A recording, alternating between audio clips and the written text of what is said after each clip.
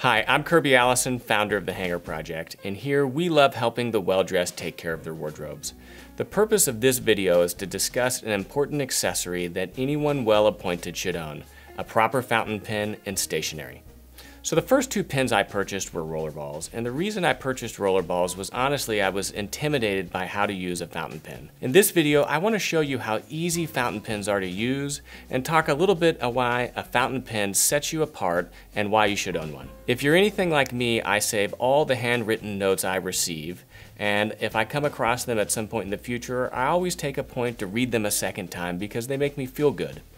And so a proper note, handwritten on stationery with a beautiful fountain pen really does send that message across that you're thankful or were thinking about someone. So the first question is, why a fountain pen? The reason fountain pens are so much nicer than roller balls is because of the way that the nib allows the ink to flow freely onto the paper. Fountain pens enable you to write more easily and just produce a more beautiful written note than a roller ball. Secondly, a fountain pen is a signal of refinement and an opportunity to embellish something that you would already be using every day, a pen. Lastly, with fountain pens, you're able to use a variety of different inks, even mixing your own custom ink to really just show that extra hint of effort and refinement. In this day and age where so much of our communication is over text and email, taking the moment to write a handwritten note with a proper fountain pen really sets yourself apart. By further embellishing that with custom inks or really interesting inks and fine stationery, you're just minding those last few subtle details that really show that you're taking the time to care and be thoughtful. So the fountain pen that I own is a Waterman Elegance with an ivory handle and gold detailing. Now you can see it's got the gold detailing on the nib. I've ordered a medium point nib, and I just love writing with this. It's easy to write with, it has a bold, kind of wide stroke, and I just really enjoy gold detailing. Gouletpens.com is a great place to look for different fountain pens and inks, and so it's important to buy a fountain pen that really is just a reflection of kind of your personality, you know, something that you personally connect with. There's three different inks that I primarily rotate between. The first and probably my most favorite is this limited edition Mont Blanc Permanent Gray. It's a really dark gray ink. It's not quite a black. I like it because, again, it just is that small little detail that sets you apart. So it's not black, it's not navy, it's not a light gray, and so it's just kind of that subtle detail that someone notices but they're not really perceptive of. Now I've got the Midnight Blue ink from Mont Blanc, and then I've got a intense black ink from Waterman.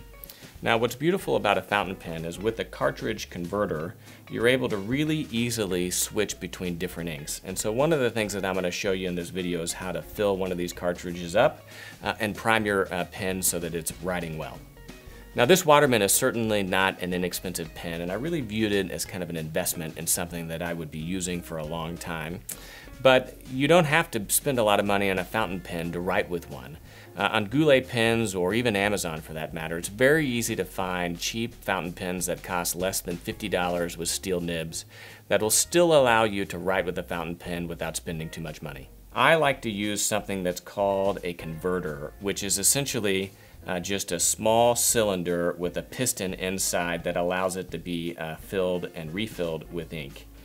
Now you can also use something called a cartridge, which is essentially the same thing, but it's not refillable. I like the converters because it allows you to have more control over the ink. It's easy to refill, so you're not having to constantly buy different cartridges. And then secondly, it allows you to use a variety of inks that are available in the inkwells. Now I've got a leather shoe shine carpet that we use for shoe shining, but oftentimes I'll do this above a trash can just to make sure that I don't spill any ink. This ink is incredibly permanent. If you get it on anything, you're never getting it off, so you absolutely want to be careful. Unscrew the inkwell, and then you're going to want to flush any of the ink that's from the piston out, right? So you twist this until the little piston in there pushes all the way out. Then simply stick it into the inkwell jar and then pull the ink in by reversing the piston, much in the same way that you would use like a medicine syringe or something. Drop it off a little bit, and then always have something close by to just wipe that extra ink off. So now that you've got that full, insert it into back into the fountain pen, and then simply prime it by twisting the piston to push ink into the barrel. Now, if it's a new pen, you're going to have to do this, more than you would think, and this is why you want to be doing it over some type of napkin or a trash can, because ink will actually drip and flush out of the pen. So I'm going to show you what that looks like. I'm pushing it, and you can see it can actually take a pretty good amount of ink before it starts coming out. And there we go, it's starting to drop. So once you see that it's starting to drop out, that means that it's fully flushed. And then what you want to do is just run that on top of some type of napkin or piece of paper, just to take any extra ink out of the pen. So once we've got that done, then I'm going to screw this back on. Fountain pen honestly couldn't be more easy to use. There's no tricks. The most difficult thing is figuring out how to fill up the converter, and I just showed you how to do that. If you'd like to look at different fountain pens, we've got a link in the description of this video to Goulet Pens, which is who we recommend for fountain pens. They've got absolutely incredible videos and other things on their website that'll teach you everything you need to know, and they've got an absolutely comprehensive selection of beautiful fountain pens, both inexpensive and the most expensive available, and a comprehensive selection of different inks. So we spoke about fountain pens, and so now I want to talk a little bit on stationery. Now, it's easy to find inexpensive stationery these days. Crane.com is an absolutely fantastic source for stationery. The next thing above just nice stationery is customized stationery, and it doesn't have to be super fancy.